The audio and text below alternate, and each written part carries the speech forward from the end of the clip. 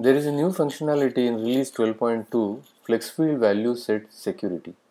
Let us see first of all what this new feature is. So I am logging in as a new user.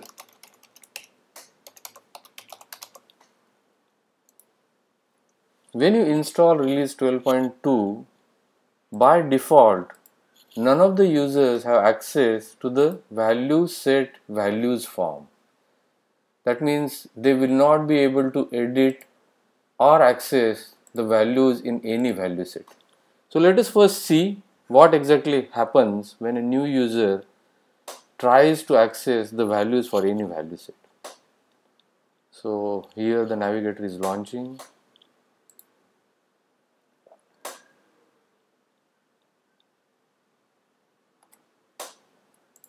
Let us navigate to validation values, and the user wants to see a list of value sets, and you will see Oracle will give an error list of values contains no entries because this new user does not have access to any of the value sets for editing the values.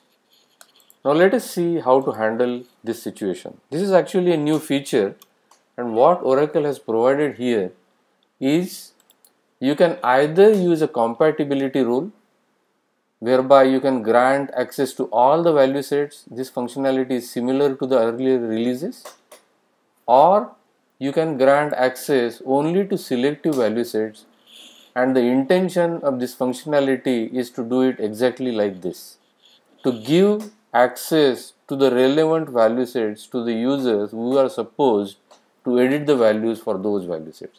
So let us see the first example, how to grant access to all value sets for a user. We are logged in as Hemant user, so we have to first of all log out and log in as sysadmin user.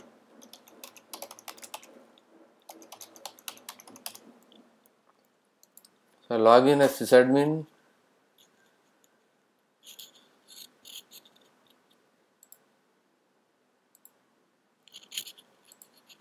There is a little bit of bug here, so I have to navigate to this preference page before navigating to the navigator.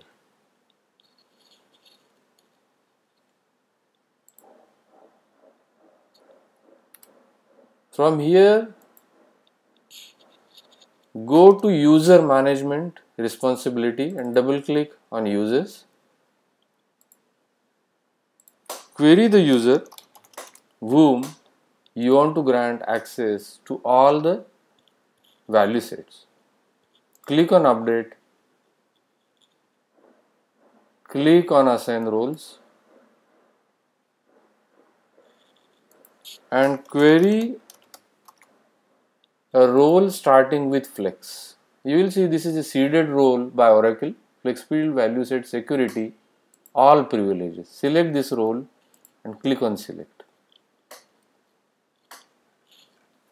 Move down and provide a justification, provide the active date and click on apply. We have given the role to Hemant to access any value set and add or edit values within that particular value set. So let us see what is the effect of this. Let us log in as user Hemant.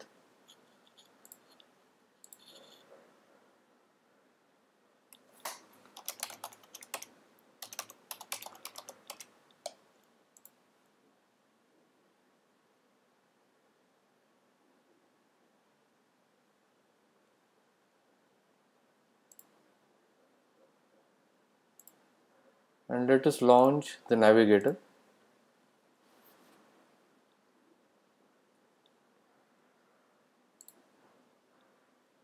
Let us once again go to the value set values form